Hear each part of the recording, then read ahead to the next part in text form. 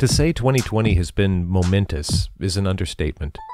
From the initial shock of COVID through a summer of protest and riot into a presidential election like no other, it's safe to say our nation has been shaken by 2020. And yet, life for us in Del Norte goes on, largely, if you exclude the pandemic restrictions, unchanged. There have been no riots here. The election unfolded just as it has for decades. Even the coronavirus, at least at the time of this recording, and knock on wood, though surging, has mostly spared Del Norte its worst so far. That's not to say we've been immune to the larger drama. There were the dueling protests at the fairgrounds this past spring and summer over the COVID lockdown and Black Lives Matter, which involved the same 100, 150 or so politically active Del Norters on both sides, but did have some tense moments. A gun was drawn at one protest. And we got worked up over a billboard in the harbor in Crescent City because it didn't have any white people on it. All in all, if this is the Del Norte version of 2020, things could be a lot worse. In that way, we in Del Norte sit in a place of privilege. Because of our remoteness and demographics, we can lose touch with the larger travails of our world. We could become complacent. Which is why I was delighted to get a message online a month or so back asking if I would like to have an uncomfortable conversation with a black man. Hi everyone, I'm Paul Kritz from KFUG Community Radio, and this is an uncomfortable conversation with a black man.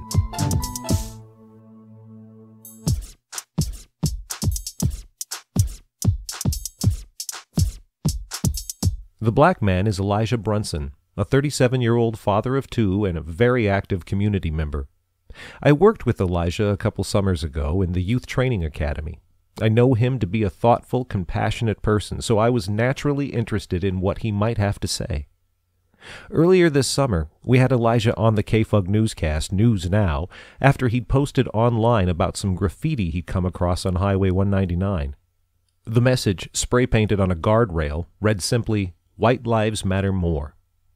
Elijah was understandably appalled, and the graffiti, along with the thumbnail firestorm that erupted online because of it, left Elijah with some questions.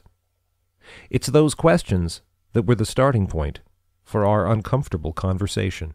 Elijah Brunson, how you doing today? Good. I'm doing great this evening.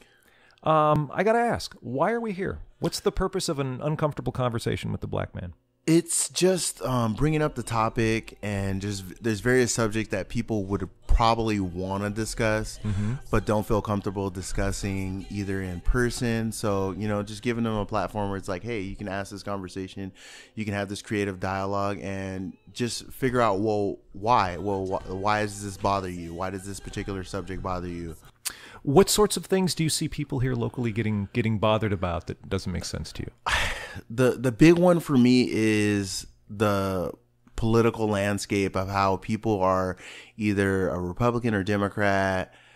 They're either for incumbent President Trump or Joe Biden, and they just get frustrated about certain things. How one party says we support Black Lives Matter, other party says they're not, says they're a terrorist organization, and it's just kind of interesting that like certain people, a person, an individual will say one statement, and that is what the people will run with. And it's like, well, okay, how about you do your own research about it and figure out why this particular subject or statement upsets you so much.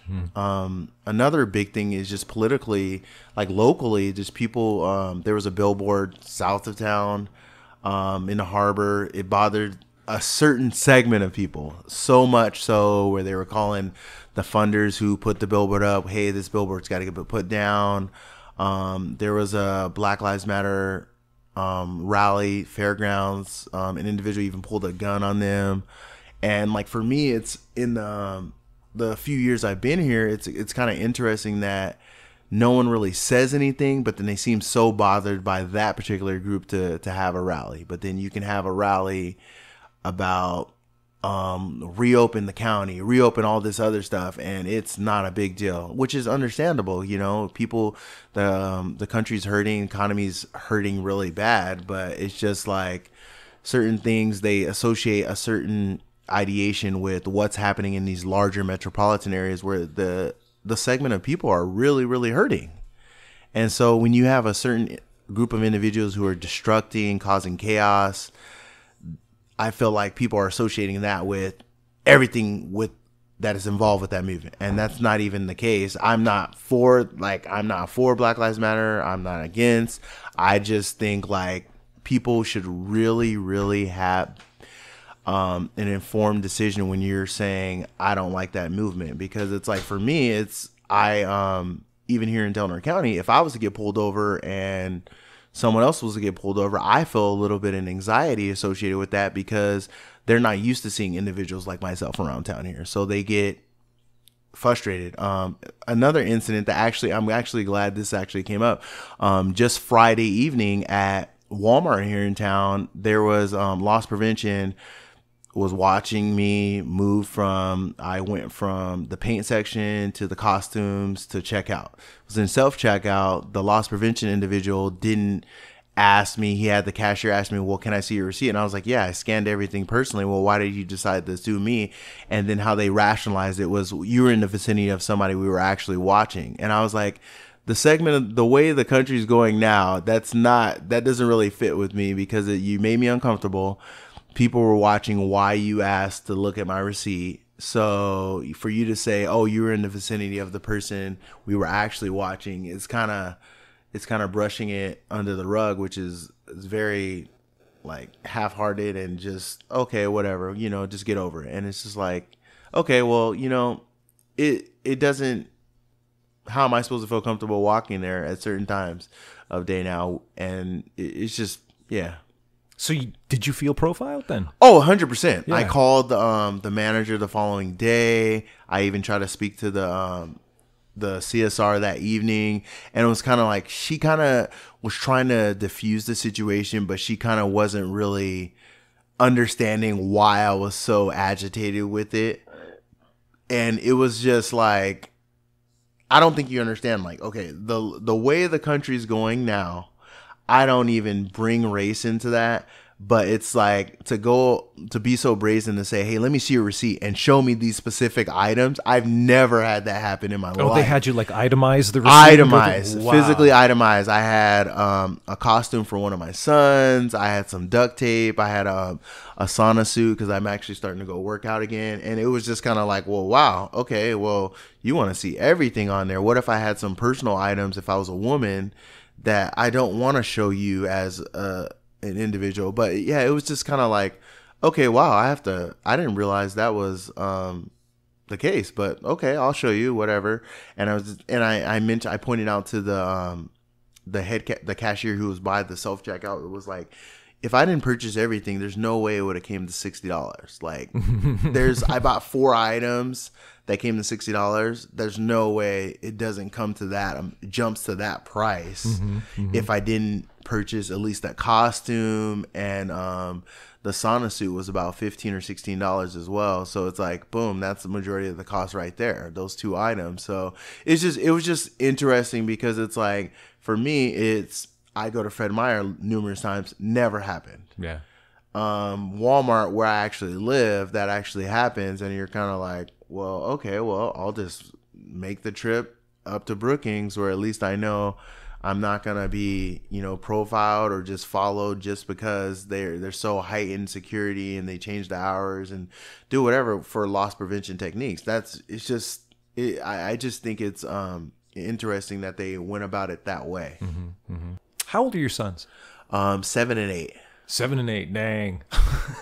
What do you tell them about that experience? I actually talked to them about the stuff that's been going on. It's like, not everyone appreciates your dad just because your dad is a black man.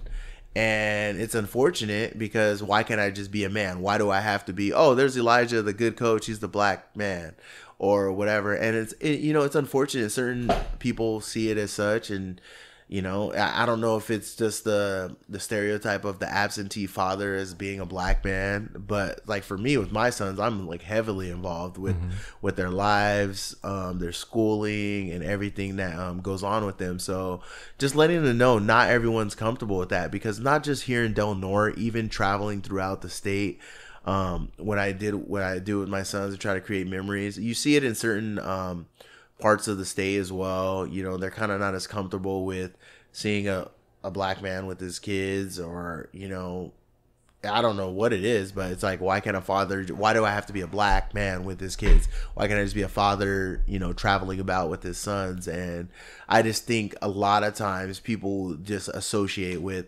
black man, or, you know, this and that. You have to be a certain level of, like, just politically correct or whatever. Like, it's just interesting because it's like, why can't I just be a good dad? The community is a great, great community and has a lot of potential. I feel like certain realms of the community keep it from being the Crescent City it should be. How so? Just the ruckus about the billboard. A few months back, I was traveling to Crescent City from over in Grants Pass, Medford area, and noticed somebody put a graffiti on that says "White Lives Matter More." It's like, that's by a tourist hub and on a K-Rail, that's Caltrans, and I'm sure someone saw it, but no one really said anything. And it's by up by Gasky, and it's like, okay, you know, a lot of people hear about Gasky for kayaking and various things, hiking trails. So it's just like, okay, well, you know, I live here. And then even remembering going back to that day, it's like seeing that somebody saw me taking a photograph of it, and it was a family, kind of a mixed family. They were like, hey, am I going to be safe here? And I'm like, yeah, you'll be fine here. You know, I'm saying that just kind of reassuring myself along with them. Mm-hmm. But it's like, when you see that and you see me taking photographs of it, they get kind of worried because they're like, why is this black man taking photographs of an incident that happened on the side of the road? And then I put it on the social media, and here's a big thing.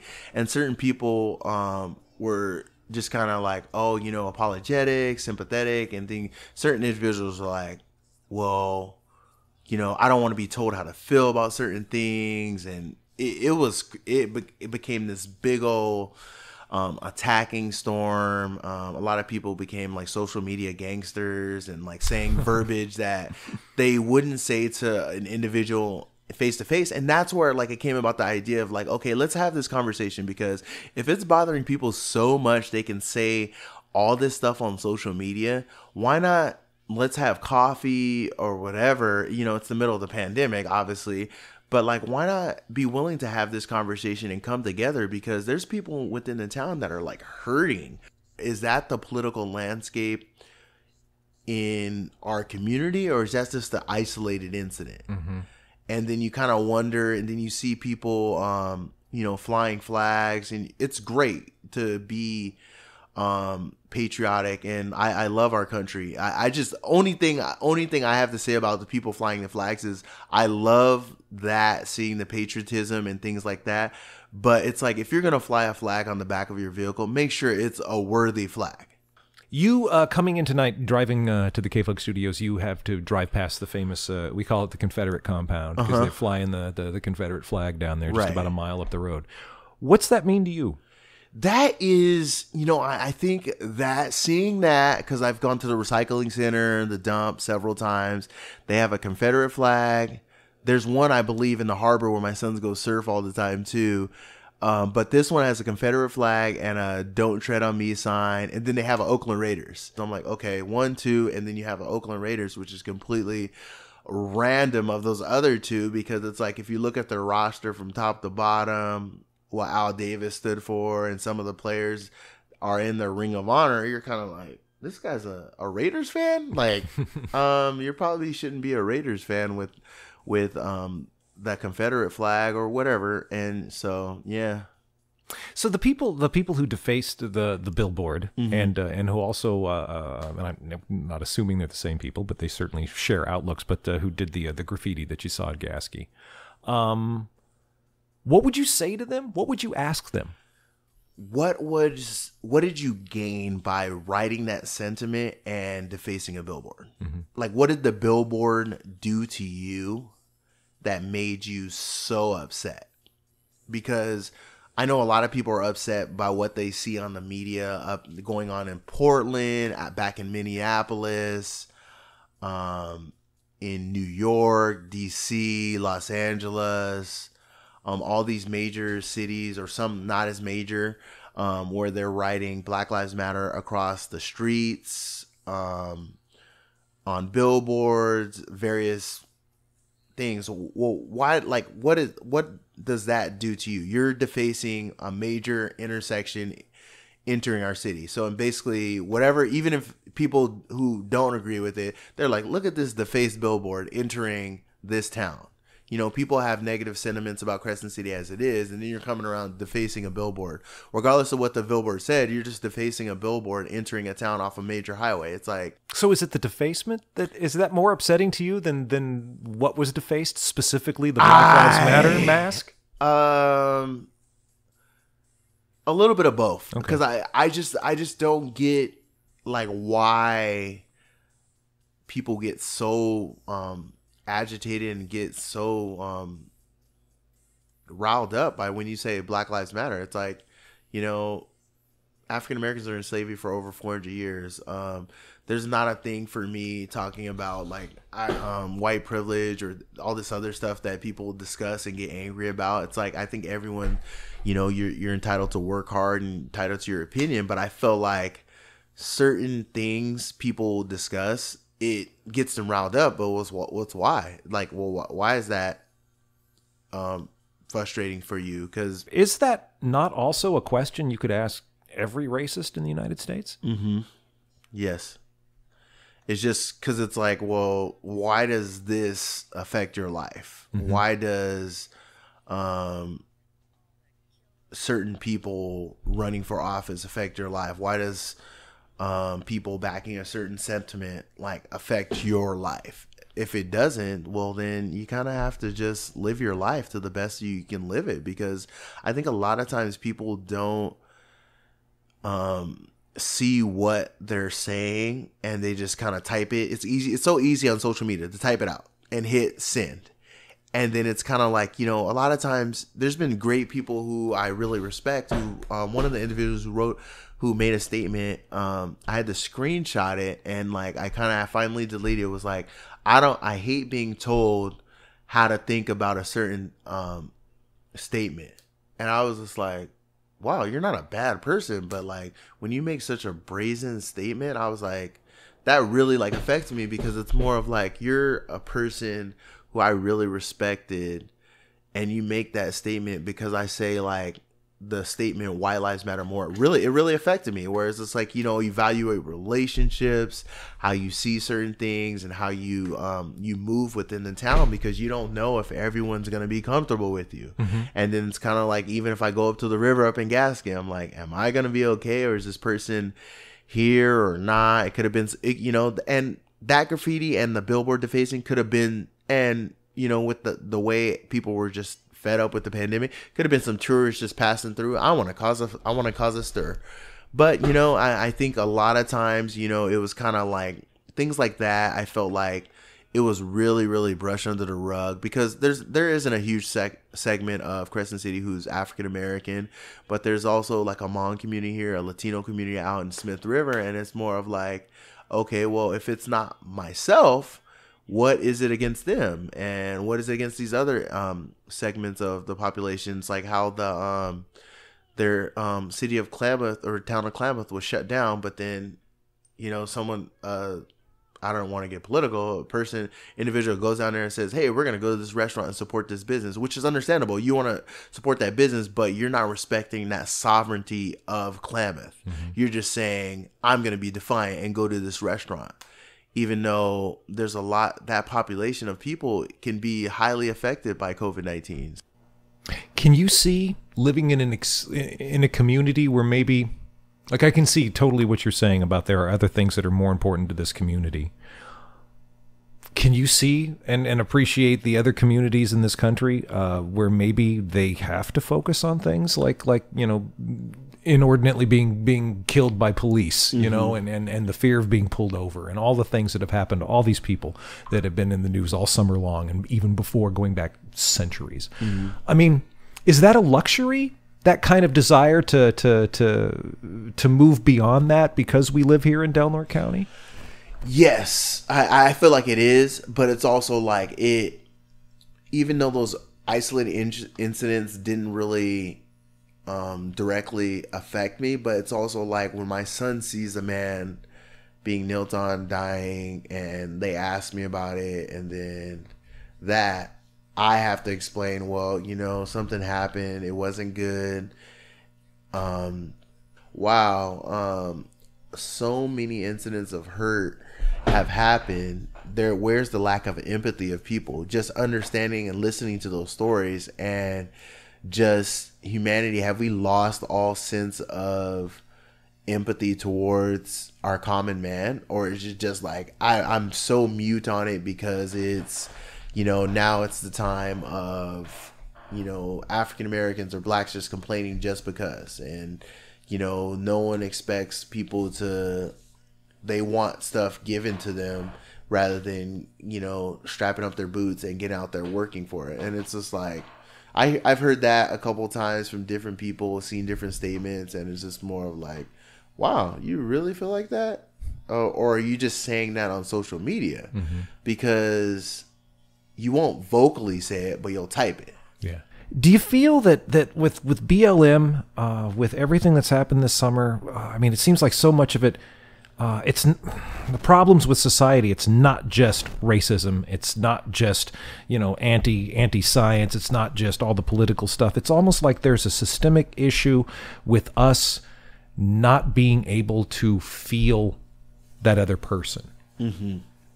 that maybe underlies all of those things. Yes. I just think a lot of times people don't feel the other, like you mentioned, the other person. So they're kind of like just removed from it and just like, I'm going to say what I say and deal with it. Right. If you don't like it, so be it. And it's unfortunate because people are making statements and it's just kind of like, you're just hitting sin just because. I don't think you realize what you really just said, and just rationalize it and have some empathy for where these people are coming from, because unless you've been in their shoes or been discriminated against, you have no clue what these people are out there rallying for and crying for. And for you to minimize it, it's kind of sad. It's like I almost, you know, want to pray for you and hope that you would understand where they're actually coming from, because people aren't just out in the streets in droves just because they're angry, lazy complainers. Mm-hmm. They're in the streets because they've actually witnessed real discrimination, real political mistreatment, and they don't see change. So they feel like that's the only way they can actually get change is by getting in the streets, marching, doing all these other things. And so, you know, it's just interesting because you have people who have the slightest clue about those feelings or empathy towards that, and then they kind of just were like, well, I'm against that 100%. They're adamant against that particular thing. And it's like, unless you've been this, like for me, my biggest question for a person, if you've never been discriminated against because of the color of your skin, like, how are you going to tell me I'm just complaining or bringing up something just because I'm a complainer? Oh, he's just, you know, so a person can say, oh, Elijah, he's just a complainer. He's just whatever. Get over it. Or here's a big thing. Just get over it. Just get over it. It's like, okay, so let me have you go inside. You and me, as an individual, let's go inside Macy's over in Medford. I'm dressed nice. You're dressed nice.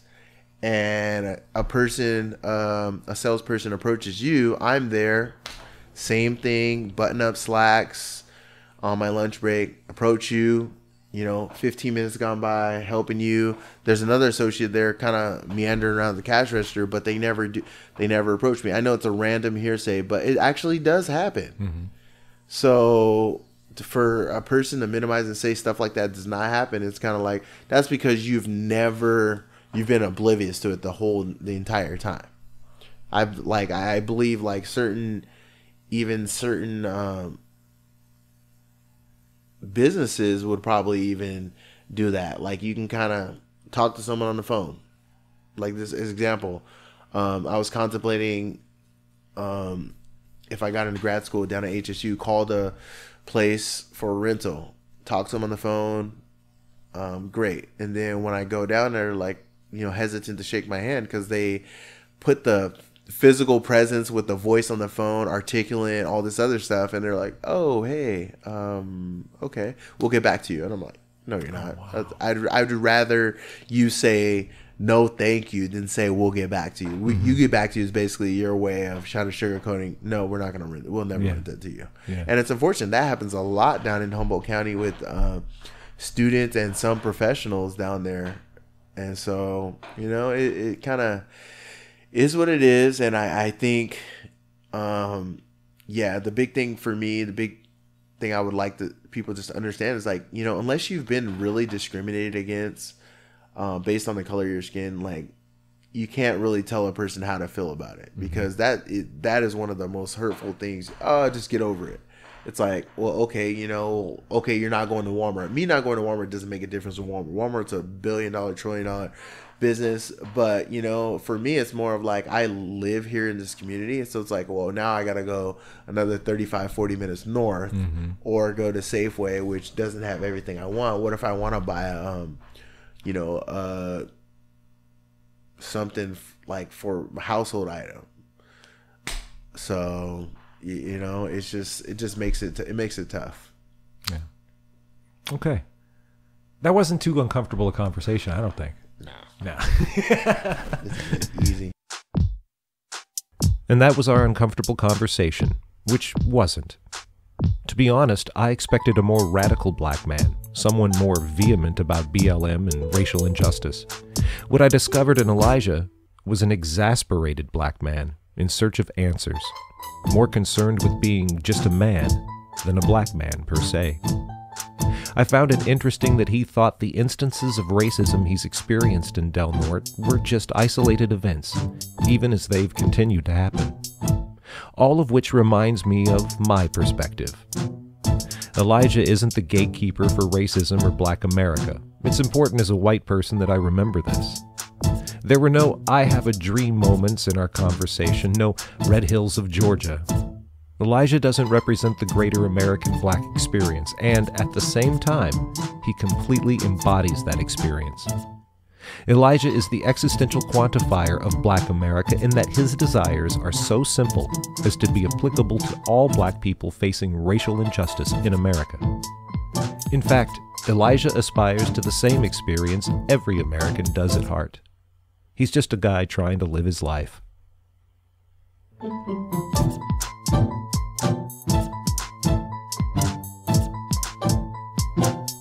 Thanks to Elijah Brunson for coming up with this idea. There will probably be more uncomfortable conversations, but the holidays are coming up and COVID is surging, so we'll see. Listen for us in the new year. Till then, I'm Paul Kritz, and this has been a production of KFUG Community Radio.